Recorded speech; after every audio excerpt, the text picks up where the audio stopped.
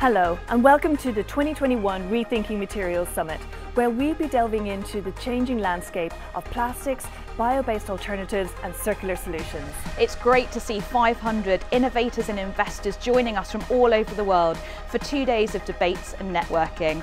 We are collectively here, sitting on a massive market opportunity, and there's no way any one solution is going to, be the answer overall. Impact for us lies at the intersection of performance, sustainability, and adoption. We're actually looking at packaging as a strategy-led competitive advantage, an enabler for true innovation to deliver a delightful overall experience for the consumer.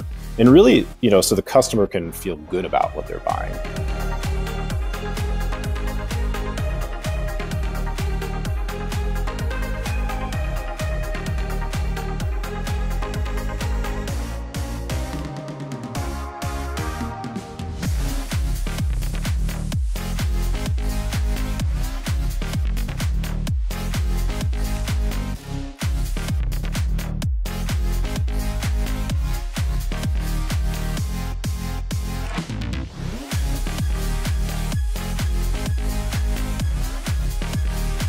Just because we're biopolymers, don't limit your thinking on what we can achieve. Because this is engineerable, customizable, we can dream together.